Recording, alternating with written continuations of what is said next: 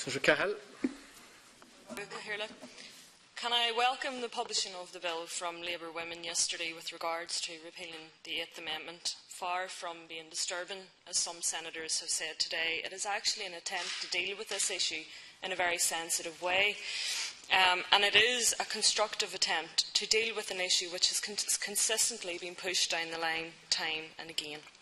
It's not good enough that this country forces women, 12 women a day, some of whom are in very difficult situations, to travel to England. And we need to take the nastiness out of this debate. We need to listen to women. We need to deal with the very real and emotive issues in a sensitive way, because we do women a great disservice by not doing so. And can I echo the calls then for a debate on this issue later? Senator Healy.